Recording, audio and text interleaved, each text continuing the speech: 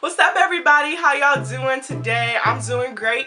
So I'm coming to you with a video about post-college. This video was requested by one of my close friends named Maggie, and so I just wanted to hurry up and do this for her before you know it just slipped my mind.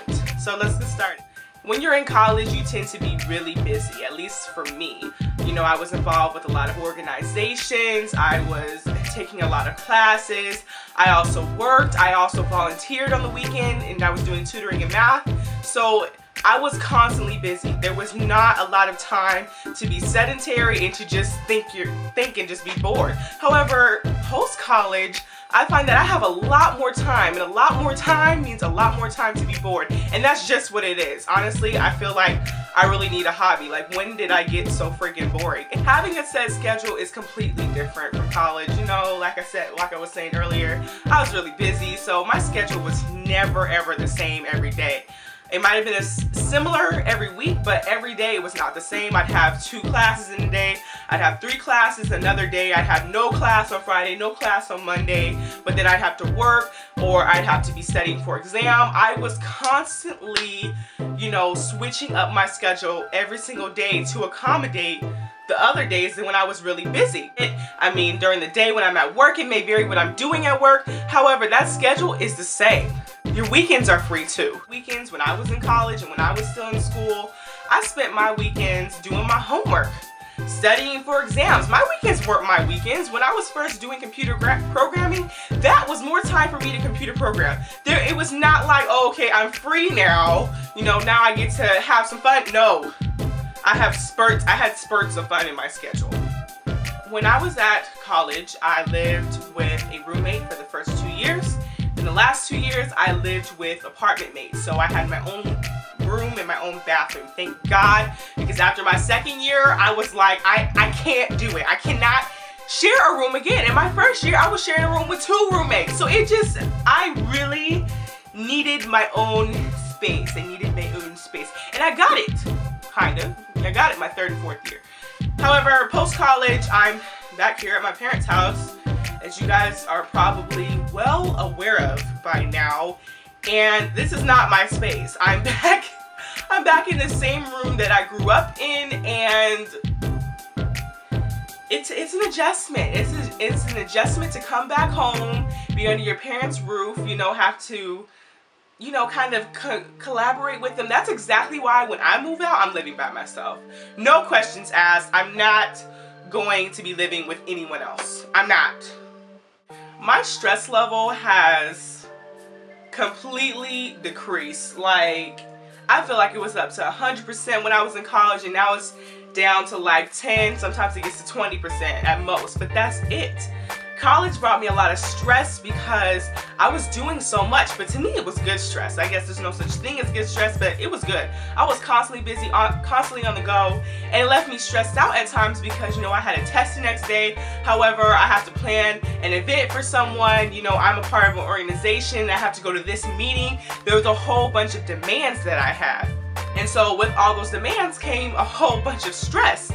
I said this previously in my lessons learned college video, how I had breakdowns my very first quarter of college because it was so overwhelming.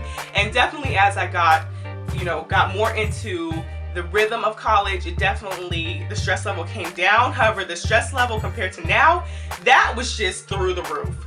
Now my stress level is definitely a lot more manageable, and I'm a lot more at peace. I felt like at college I was always wound up, you know, always just ready to go. I've been in school most of my life, so my path has pretty much been set out before me. School has been a big majority of my life. That's what was my focus. That's where I met my friends. That's where I learned a lot of lessons. A lot happened when I was still in school. So now that I'm out of school and I don't really have kind of a structure in terms of, for high school you have to take certain classes so that you can get into a university. You know, for middle school you have to pass a certain number of classes so that you can move on to high school. Same, you know, you progress and you see there's kind of something mapped out for you. same thing with college. When you get your degree, there's a certain number of classes you have to take, a certain types of courses, when you have to take these courses, when they're available. But now that I get to choose my career path. I get to choose what steps I want to take to get where I want to go. Nothing is laid out for me. And specifically, I want to get into event planning. There's really nothing laid out into getting into event planning. It's kind of like there's no set degree that you get for that. There's no number of internships that you have to do for that. It's just kind of an open-ended field, and I feel like it was scary at first, definitely, because I'm very much a structured person. I like structure. I like knowing where I'm going before I go there. Hence being a yellow color. I mean, if you know about the true colors, then you know what I mean when I say that I'm a yellow/gold person. It kind of means that I'm a perfectionist of some sort, and I really like structure. Hence my hesitation and my kind of fear when I first stepped out of school, not really having a career plan after that. When I was in college, it was more so about advocating for my Black community, so I was very active in my Black Student Union, and that meant that I was mostly around other Black students, and that's different when you're in the workplace. It's different for me, at least. What I noticed more than anything, and what just stood out to me, was definitely the age gap. And I feel like it's more of a priority for me to hang out with someone who's near my age because, hey, it's just more comfortable for me. Unlike when I was in college and I wanted to hang around, you know, mostly Black students, that's where I felt my comfort. Now I feel my comfort within people my own age. It's not even about the same sex. If a dude is like, you know, 20 to 30, I'm going to feel more comfortable, you know, hanging out with him, having casual conversation, you know, at work, than someone who's like my father's age and 55. It's just kind of awkward sometimes. It's kind of awkward, you know, it's kind of awkward turtle. Y'all know about this? Y'all know about this life? It's kind of awkward turtle sometimes. Yeah, it's kind of awkward.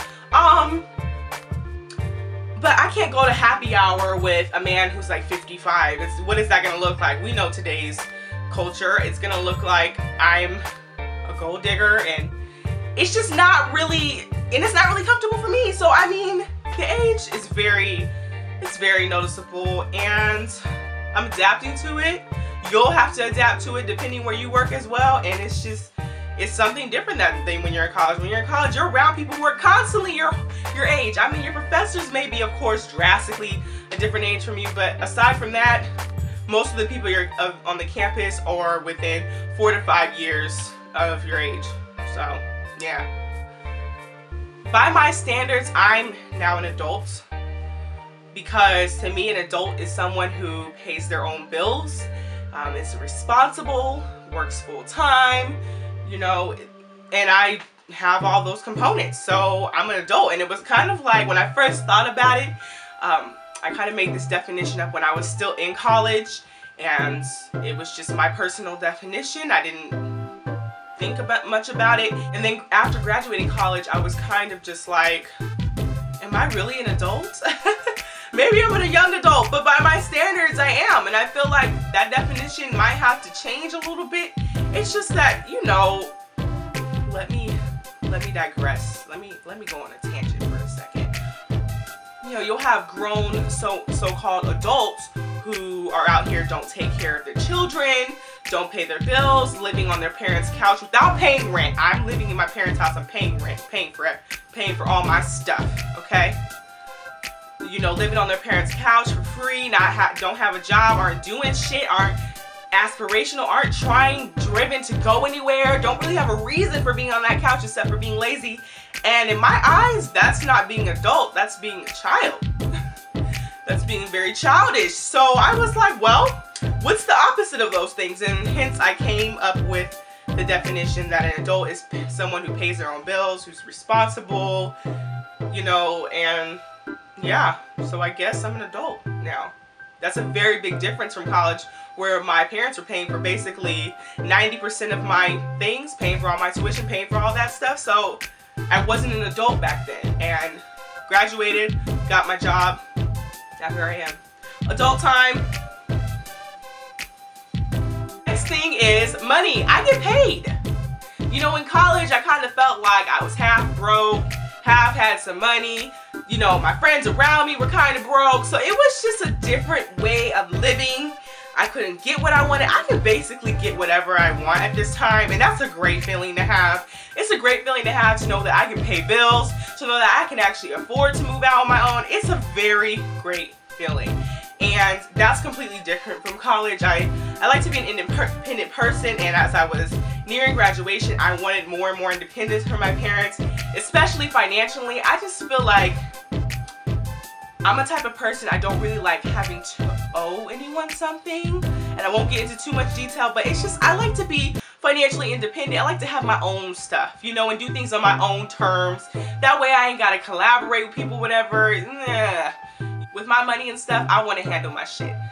I'm getting paid. I'm not having to pay the professor to give me a grade. No, my payment is the money. Who doesn't like the idea of what you can do with your money? I don't think it's so much the money itself, but what I can do with it is absolutely amazing.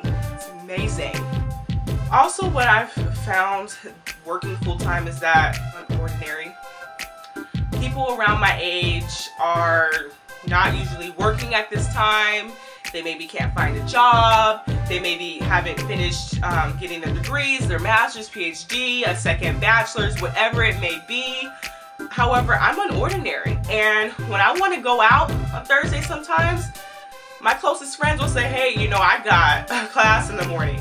I gotta go to work in the morning. Just stuff that I'm not used to anymore. I'm not used to having to study for an exam, so everyone having finals this week, I'm kind of like, right, I guess I'll just sit here bored by myself since you all have to study, and that can be a bit frustrating, but hey, it is what it is. So that's just, you know, a little glimpse of my life post-college.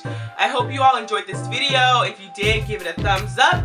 If you didn't, leave a comment below of something else you would like me to rant about, because you know it's kind of my thing. Thank you guys for watching. I have new videos every week, so make sure to hit that subscribe button if you want to hear more of my rants and random-ish.